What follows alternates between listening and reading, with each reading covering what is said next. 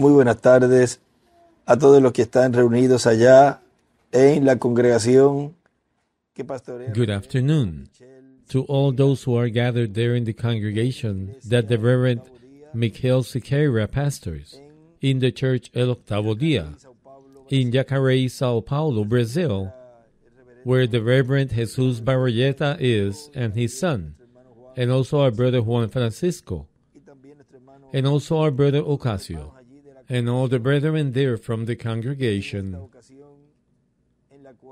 On this occasion, when they are having this special visit of these brethren that came from Venezuela. Today, Tuesday, April 16 of this year 2024. I remember that a day like today, the baptisms took place here in the year 2000, on a Sunday, April 16th of the year 2000, where the baptisms began here in Puerto Rico. And also at that moment, on that occasion, my wife and I were also baptized. And the whole congregation as well.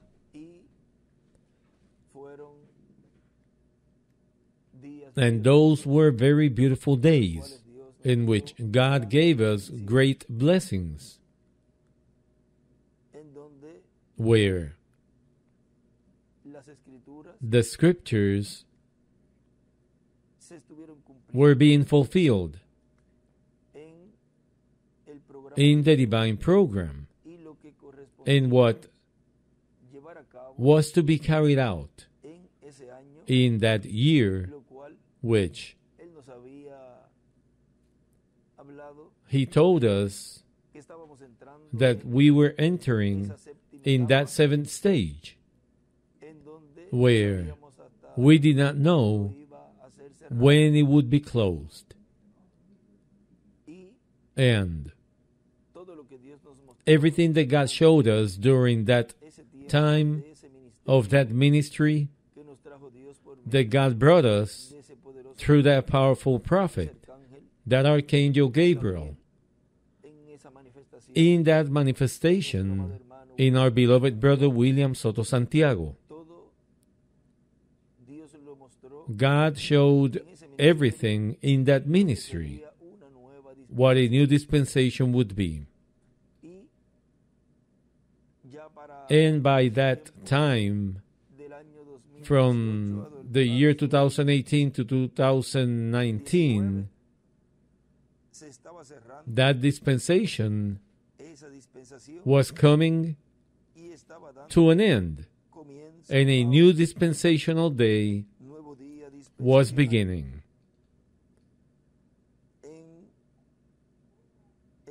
In the message, How to Serve God in His Perfect Will, preached on April 19th of 1998, our brother William told us there,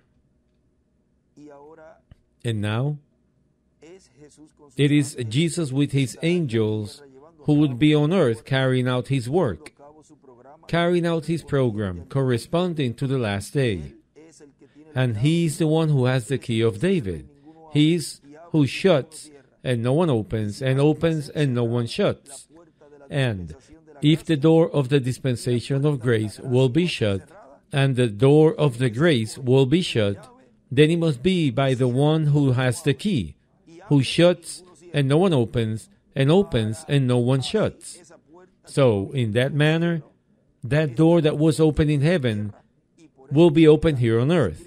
And through that door, who is Christ in his second coming, all the sons and daughters of God who will be living on this earth will enter in, and also the Hebrew people at the last day. Notice, who closed the door of the dispensation of grace, and who is the one who opens it? It is the Lord himself in his second coming, who is that door open in heaven of Revelation 4, which says, "Come up hither." That door that John saw up there, where he shows us a new age and a new dispensation after the seven church ages, where the dispensation of grace was. and the time in which that powerful archangel Gabriel was in our midst. Notice how all of that is being opened, and each time we can see it more clear. Everything that God was carrying out since the time of the forerunner of the second coming of the Lord, the Reverend William Marion Branham, until our time. Now, if he is the one that closes the dispensation of grace and opens the dispensation of the kingdom, and all those who belong to the dispensation of the kingdom enter through that door. And for that, God has to have an instrument on earth so that the human being, the elect of God, belonging to that dispensation, whom had to enter to then have the full fulfillment in them, that they would be part of that dispensation. For that, they had to enter through that door, and thus that scripture be fulfilled. That is, that scripture would be brought to our reality with those elect of God, whom would be entering into that dispensation. In other words, the full fulfillment of those who belong to that dispensation is fulfilled now in this time in which we are living. Because the one who closed the dispensation of grace and opened the dispensation of the kingdom is in the midst of the people. He is the one with the keys.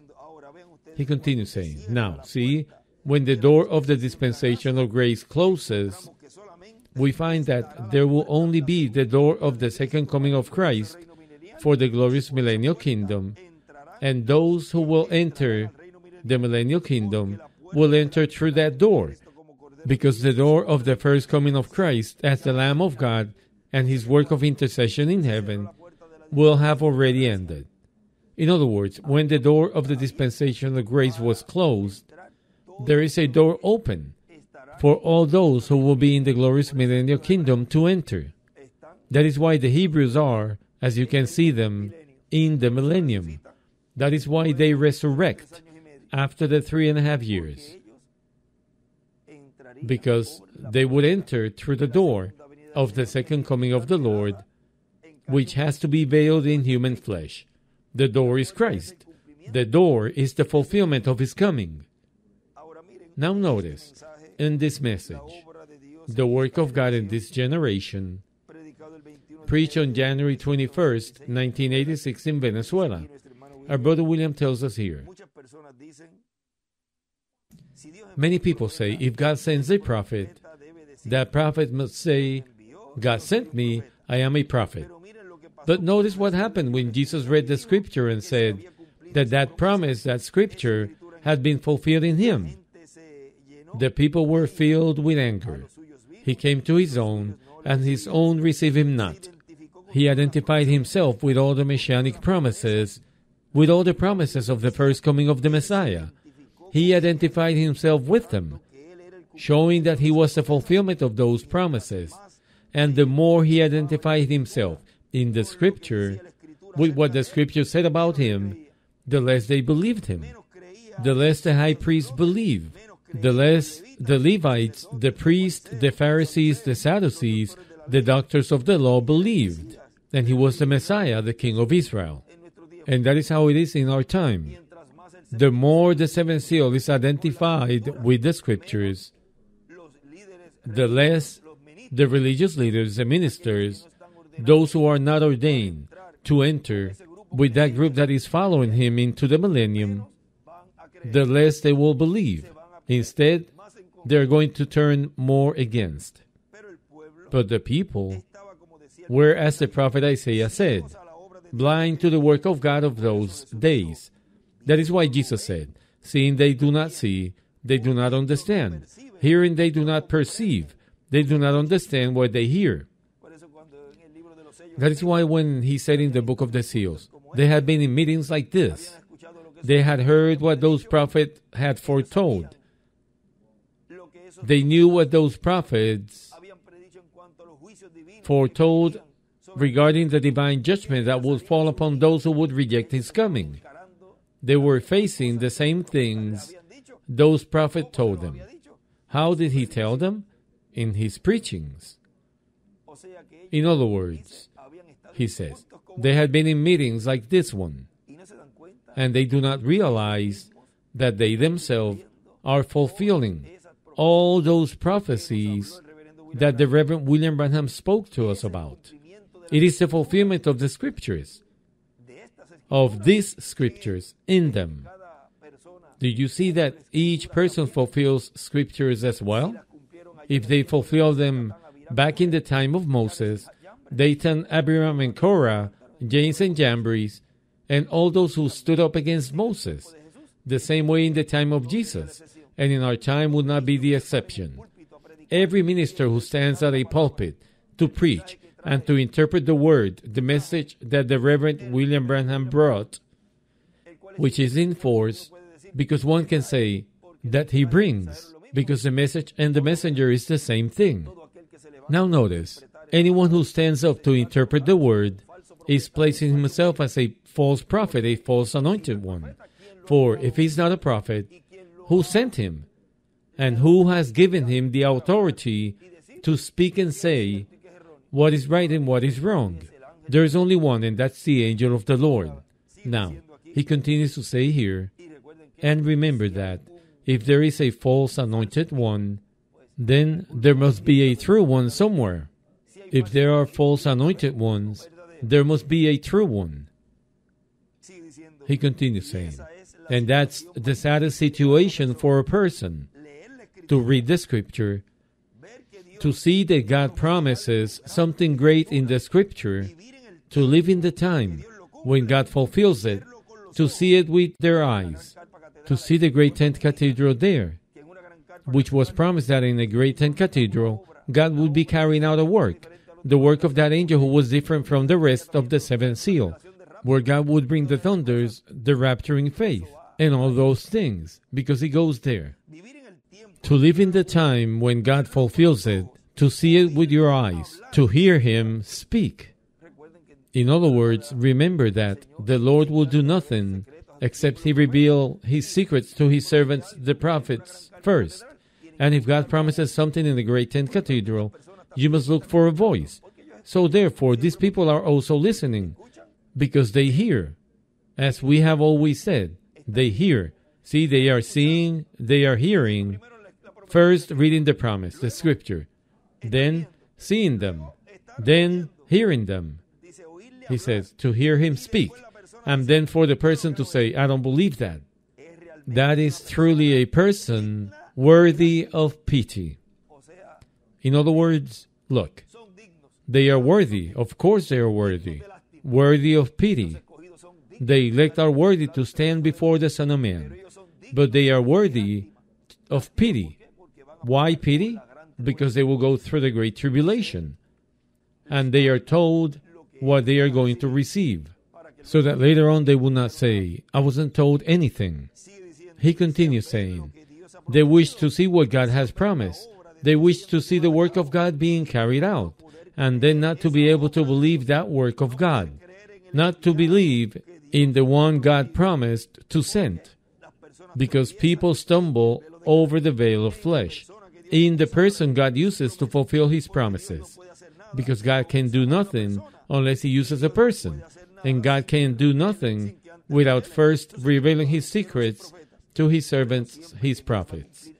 That is why, whenever God is going to fulfill something that he promised in his word, he has to raise a prophet at that time to tell the people, the Scripture and the Scripture are the ones that are being fulfilled at this time.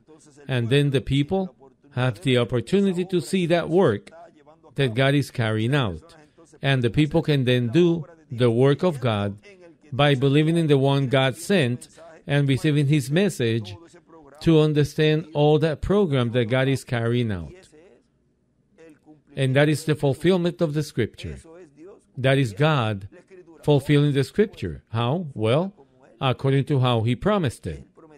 He promised that in the great tent cathedral, the revelation, the rapturing faith would be made known. And that is what God is fulfilling at this time. The people see that Scripture. of which the Reverend William Branham said, there's only one thing that has not been fulfilled, and that is the fulfillment of the 10th vision. Now, to read that, to make that great 10th cathedral possible, to have your jobs, and from your jobs, from your effort to support, to pray, to be people who are in favor of the 10th being built, to see the scripture, to see the fulfillment of that scripture being materialized, and then to see what God promised, to see it being fulfilled, seeing the instrument, hearing the instrument, and see all that and then say, no, I do not believe that. That is, as he said there, worthy of pity.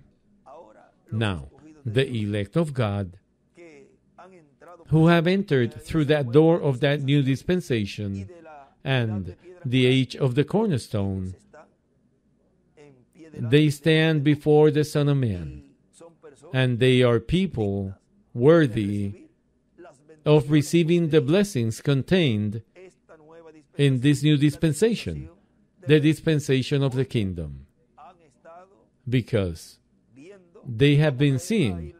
Let us take it back a little. They have been reading, they have been seeing, and they have been hearing and believing the fulfillment of the Scripture. The fulfillment of the Scripture. It's been for me a great privilege and blessing to be able to send these words of greeting to all the brethren gathered there in the congregation of our brother Michel Siqueira, there in Cayey, Sao Paulo, Brazil, where the Reverend Jesus Barroyeta is. May God bless you, Barroyeta, greatly, and all those who accompany you, and all those who are there, brothers and sisters, gathered there on this occasion, and all those who will be listening to these words under the subject, the fulfillment of the Scripture. May God bless you and keep you, and may you continue having a happy afternoon, filled with the blessings of God.